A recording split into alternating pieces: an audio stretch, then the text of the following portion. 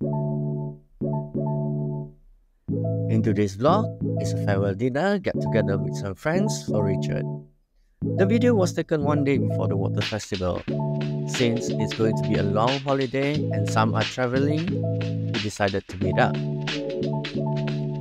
And for today's video, I choose Oyster House Cambodia for our dinner. It's a Muslim-owned Cambodian restaurant in Phnom Penh that none of us had visited before. This seafood house has several places such as in Central Market, Olympic, and I choose at Boeung Keng Kang area, where it's easier to meet up, centrally for us who live nearby to Boeung Keng Kang area.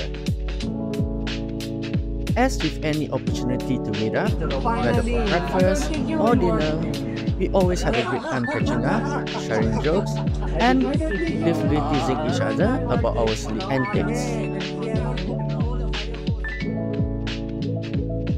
Now, about this seafood restaurant. Overall, the food was decent, with various cooking styles, ranging from Cambodian to Thai and Chinese.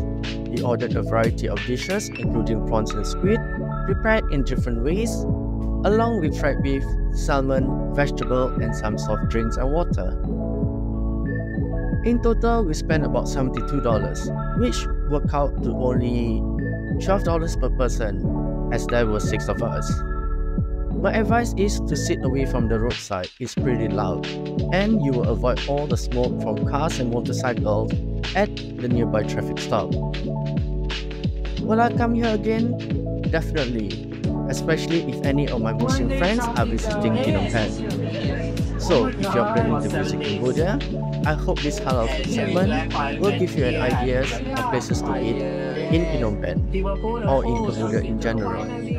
That's all for today's vlog. Until next time, bye!